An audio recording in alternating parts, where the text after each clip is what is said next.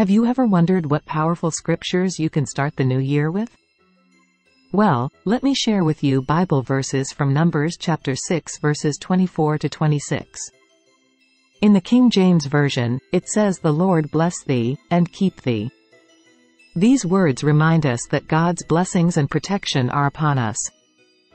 "The Lord make his face shine upon thee, and be gracious unto thee." This verse is a beautiful reminder that God's favor and grace are with us. "The Lord lift up his countenance upon thee, and give thee peace." So, as we step into the new year, let's embrace this scripture and let it shape our journey. Thanks for watching. Please subscribe, like, share, comment and leave prayer requests.